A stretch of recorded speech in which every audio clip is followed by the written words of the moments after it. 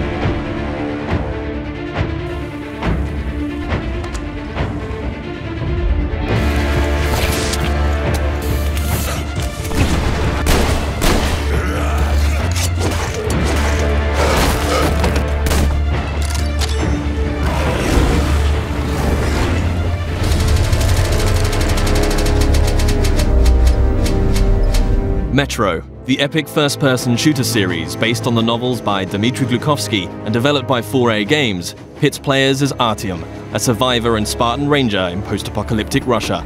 After the critically acclaimed Metro 2033 and its sequel, Last Light, the series returns with its third and most ambitious installment yet, Metro Exodus. This walkthrough takes place in a level situated near the Volga River. Shortly after Artyom, his wife Anna, and their fellow Spartans discover there is life outside the Moscow metro and flee the tunnels on a hijacked train called the Aurora, heading east in search of answers. The Volga is one of a number of huge, open levels in the game. This is a bold new concept for Metro, but these self-contained worlds are woven together by more traditional, linear levels. The Volga contains many hours of gameplay, but this walkthrough will focus on just a handful of segments in order to demonstrate the multitude of new features in Metro Exodus. Having been briefed by the Spartan Orders commander, Miller, to explore the area, players will quickly find themselves thrust into a dangerous and hostile world. Even far away from Moscow, radiation levels are still a constant threat, with players having to manage the time remaining on their gas mask filters in addition to their other resources. Scavenging for chemicals and materials that can be used to craft equipment and ammunition, therefore, is a must, and you'll be immersed within a world that constantly demands your attention in order to survive. The Volga level is many times larger than the most expansive level in Last Light, and is indicative of the new sandbox survival gameplay mechanic in Exodus. A critical narrative path is always there to follow, but these wild, open environments offer countless locations to explore and unique encounters for those who dare to venture off the beaten track. That electric tower there looks like a perfect sniping position. Let's go. Some of these locations may reward you with upgrades and new equipment, while others may provide greater insight into the lore of Metro. Within these huge environments, players will traverse the territories of the mutants, bandits, drifters, and survivors that inhabit post-apocalyptic Russia. Here, you'll see the AI biomes in effect, where humans, mutants, and animals will all react differently to their surroundings, depending on a variety of factors. Look, a rabbit. Players may see mutants hunting other mutants, and an open firefight could attract unwanted or maybe wanted attention. Early into their mission, Artyom and Anna stumble upon a group of cultists who believe electricity and technology caused the destruction of society in Russia. Having infiltrated the cultist church and rescued 2 of their prisoners, players must find their way back to Miller and the Spartans, and can choose a number of different methods with which to escape. As with any Metro title, Exodus places the onus on the player to choose how they progress. It's possible to play this entire level without killing a single human being, or if subtlety isn't your style, you can adopt a take-no-prisoners approach. Regardless of ethics and playstyle, however, there will always be a need to infiltrate areas with a level of discretion. Stealth, therefore, plays a significant role in Metro Exodus. With the ability to modify weapons in the field, players can customize their setup depending on the situation at hand. The flexible Kalash can quickly transform from long-range to close-quarters configuration, and with the right upgrades, the basic 3-shot revolver can be turned into a silenced, 6-chambered, and deadly accurate handgun. Crouching and sticking to the shadows will reduce your chances of being discovered by enemies. The blue stealth indicator on your wrist will glow when you're at risk of being seen. Interacting with the environment around you is also key. Extinguishing torches and creating a distraction by throwing tin cans to confuse enemies as to your whereabouts, allowing you to get close and execute a silent kill.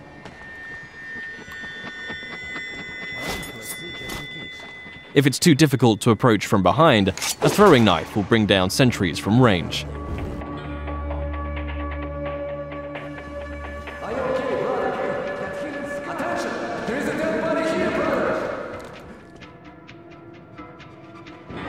If your presence is discovered, perhaps through a missed shot or by making too much noise and the alarm is raised, the game isn't over, but the rules have changed.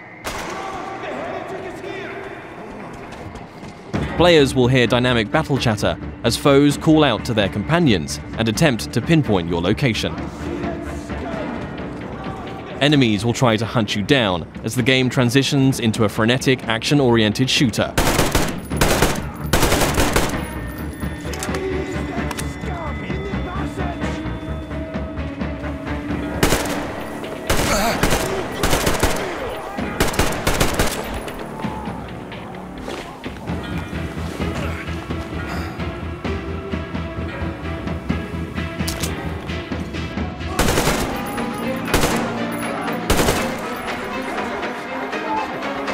As you eliminate more enemies, some might finally realize the threat of your presence and surrender, forcing you to make a decision and decide their fate.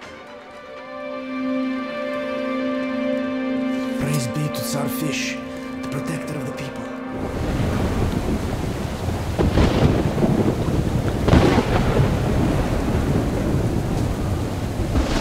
For the full range of weapon crafting and modification options, players will find workbenches in small outposts scattered throughout every level, where they can customize their loadout.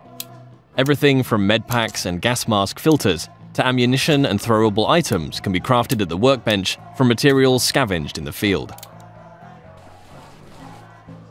As players use their weapons, dirt and grime will accumulate on them in real time, reducing accuracy and damage and making them prone to jamming and overheating. Resources can be spent cleaning and maintaining your weapons here. Another signature feature of Metro is the unique arsenal of handcrafted, improvised weaponry. There are hundreds of modification combinations that drastically affect a weapon's stats and performance as they are stripped for upgrades.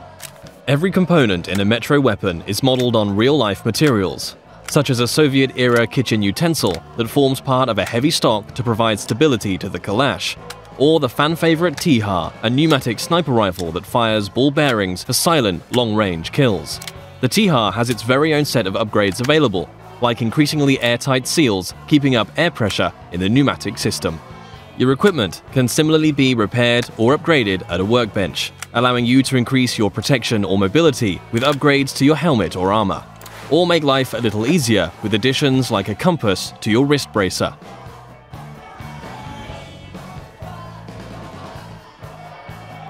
Outposts also provide a new feature to players: rest.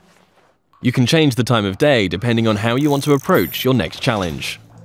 During the day, enemies may be spread out, on patrol, and easier to pick off. However, you too will be more visible in the daylight. Attacking an encampment at night might mean enemies are sleeping or huddled around a camp. A more concentrated threat, but you'll benefit from a stealth approach.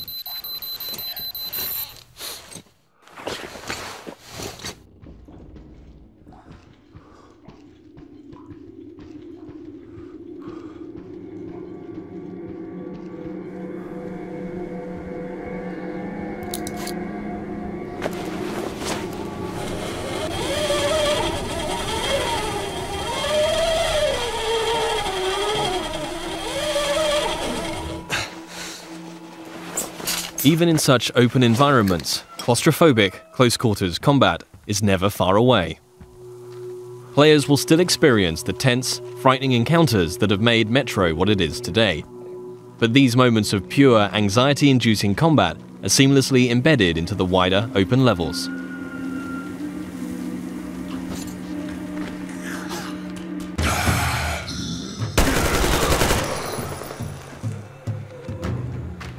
With Artyom and the Spartans a considerable distance from Moscow, they will start to discover how radiation has affected different life forms across the country. Humanimals are a new mutant to Exodus, fierce and unrelenting. The A-Shot serves as an effective close-range weapon for this frantic, breathless type of gameplay, a marked distinction from more tactically demanding human encounters.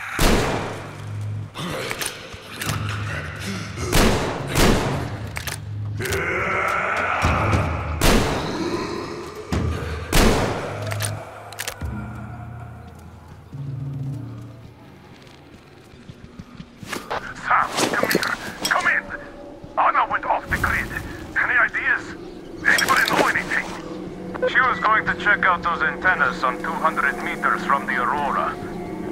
Alone? What the hell? And what did you all do? Artyom, get there on the double. Miller over and out.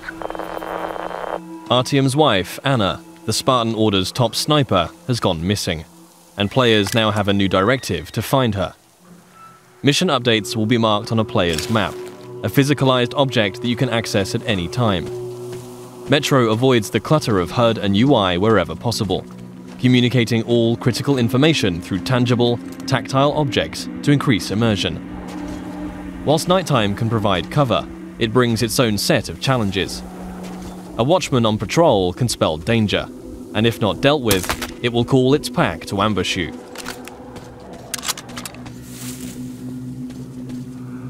And in a world rife with dangers, a more mysterious threat is that of the anomaly, a roaming electrical phenomena that expels radiation and will kill you if it gets too close.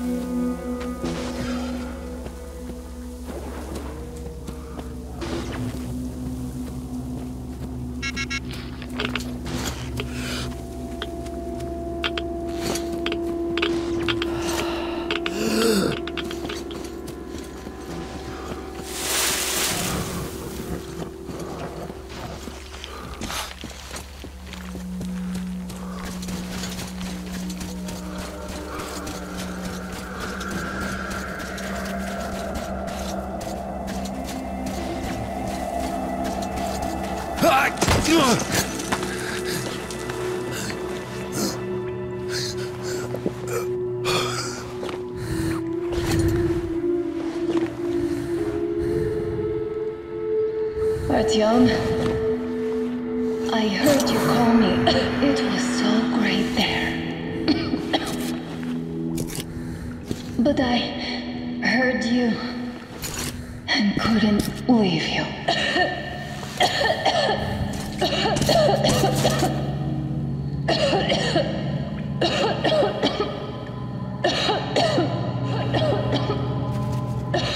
Upon finding Anna, it's clear the effect of radiation in an enclosed environment has taken its toll. Artyom will need to find a way to open the doors in order to get out in time before the gas mask filters run out.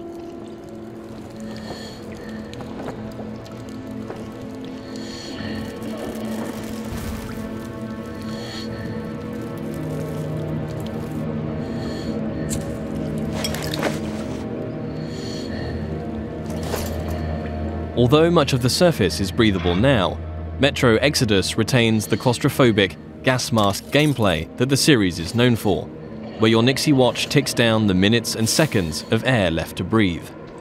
In comparison to previous Metro titles, players can craft new filters in the field if they have sufficient materials to do so, but it will always be under constant threat of mutants and limited resources in this haunting, atmospheric setting.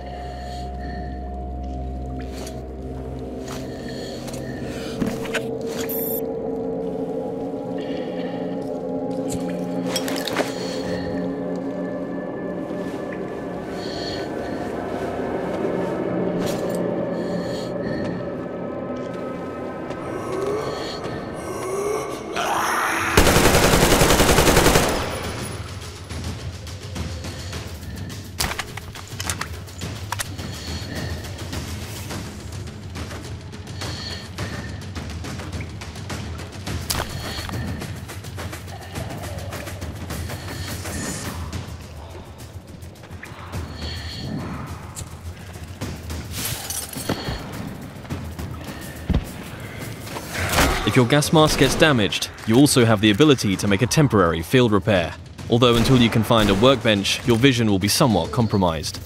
Nothing a little duct tape can't handle for the time being, though.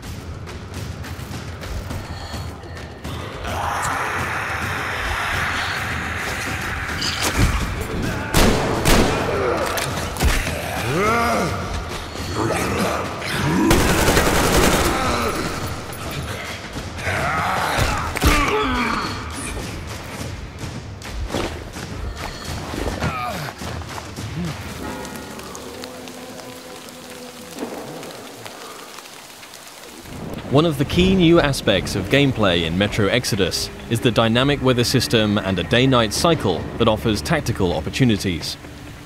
At the midway point in the level, Artyom must steal a train carriage to add to the Aurora so that they can transport the additional survivors that have joined the Spartan ranks.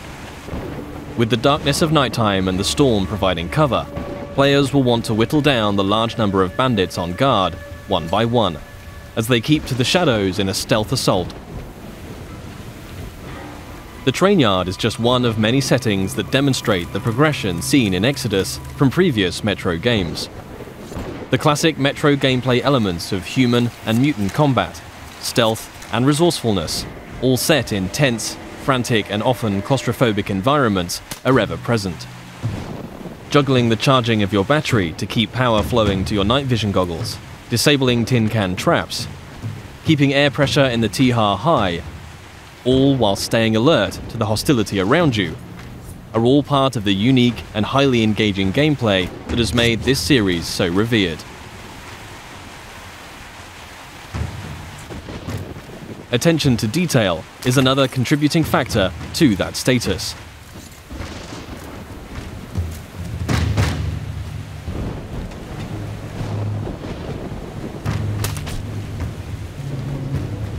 Everything in Exodus is built on real-life lighting, materials and physics.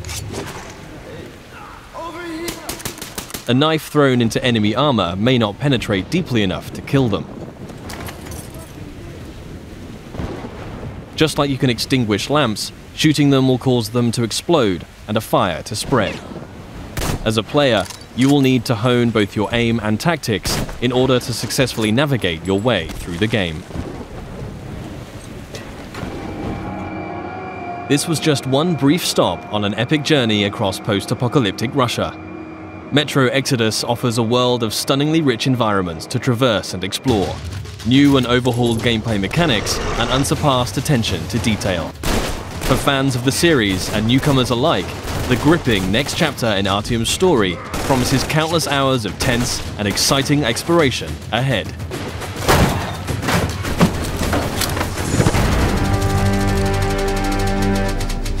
And the skies rained missiles, and the ground burned to ash, and the seas boiled, and people turned into shadows.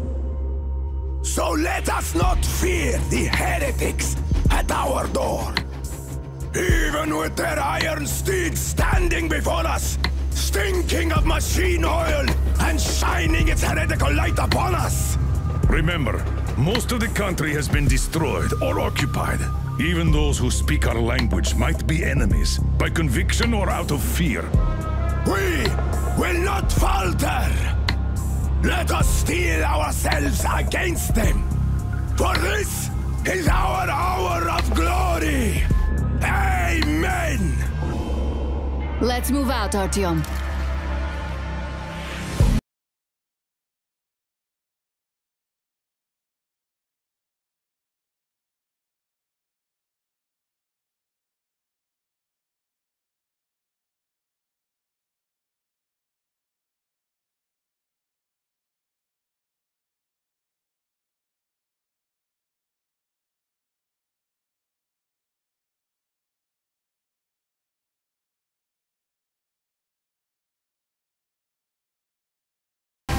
They want blood, they will get it. We'll cross it no matter what those fanatics think.